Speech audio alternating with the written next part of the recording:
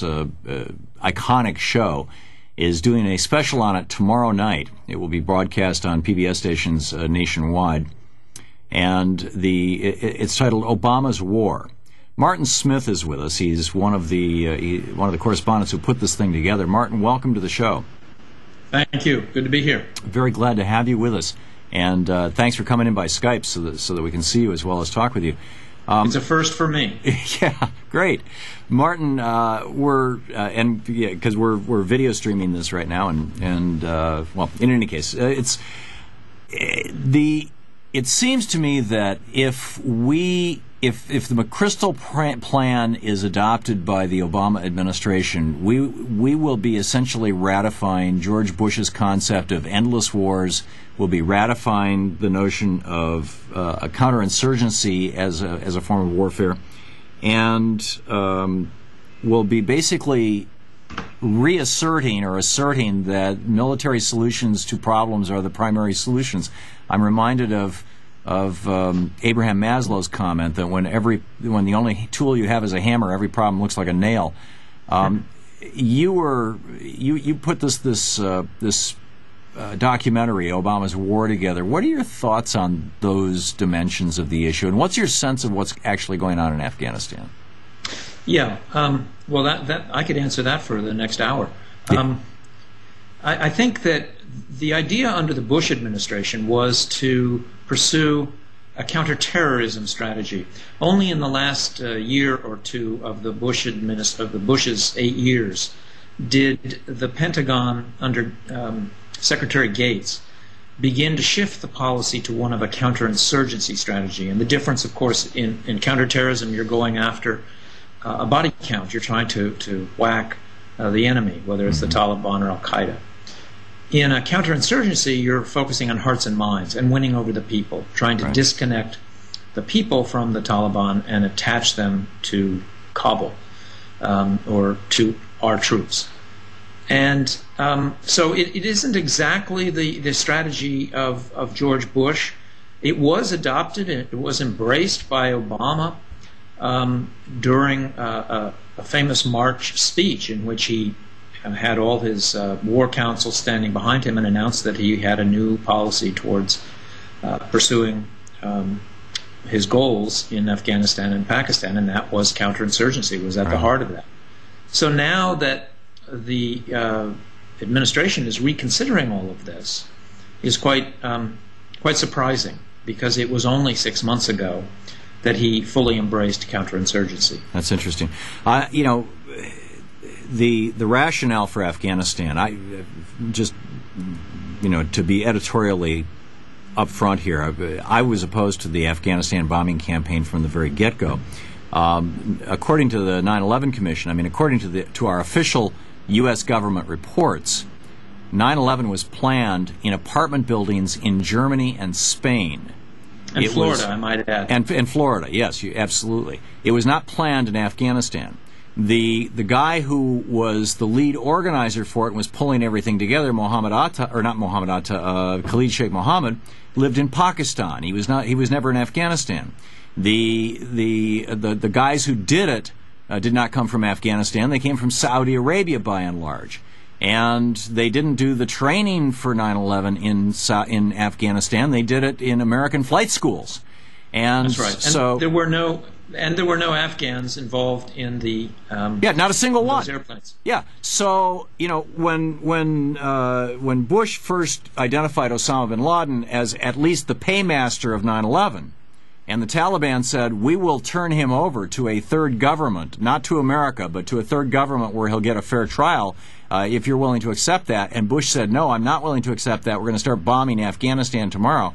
It seemed to me that was the point at which we stepped off the edge of the cliff or into the briar patch or whatever awful metaphor you want.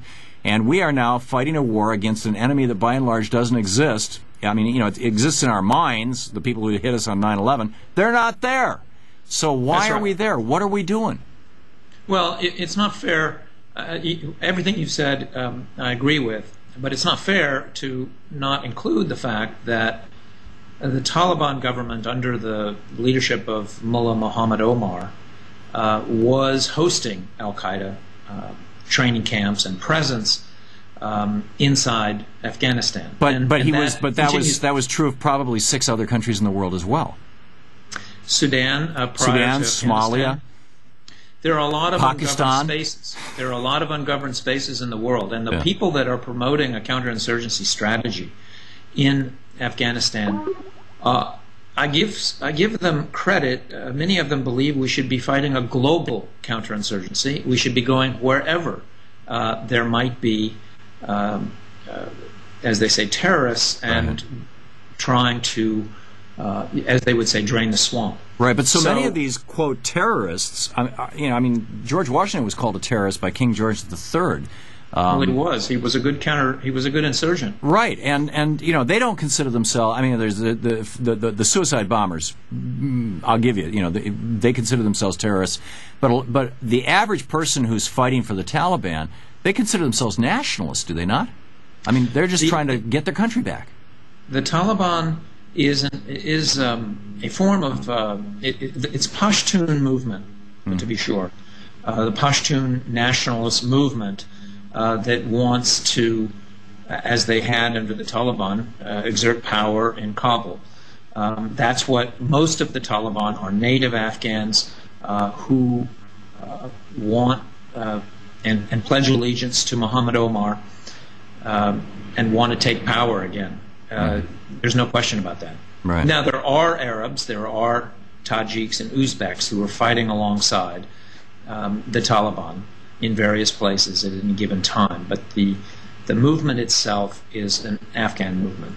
Yeah, and so what are the process? I mean, it seems to me, I noticed last week that India is having their own problems with the Taliban, and so what did India do in Afghanistan?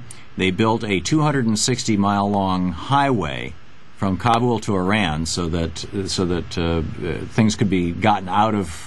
To aid Afghanistan. And now they're in the process of building a huge power transmission line so that Kabul can get electricity 24/7. Isn't that a more effective counterinsurgency and counterterrorism strategy than dropping bombs on people and shooting people?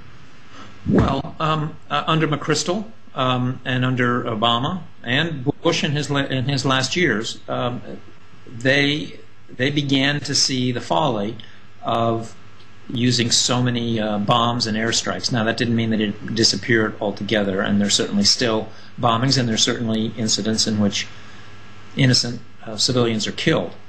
But there are a lot of people now who understand that that's not a good policy, so they've shifted to try to winning over the people to the quote-unquote legitimate government in Kabul. The problem is that since the election, we've seen the widespread fraud during the election, which completely pulls the rug out from underneath this counterinsurgency strategy. Because if you're trying to disconnect people from the Taliban and connect them to Kabul, but Kabul is corrupt, then there's no real reason for them to come over. Right.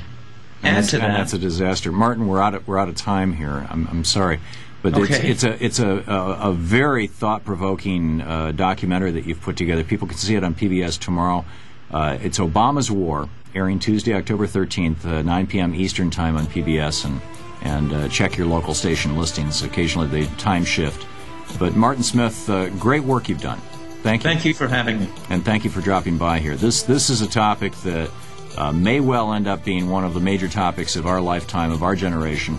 And as I said earlier, I think that this has the potential, if he handles it wrong, if he listens to the equivalents of McNamara, Obama's Vietnam. This is the Thom Hartmann Program.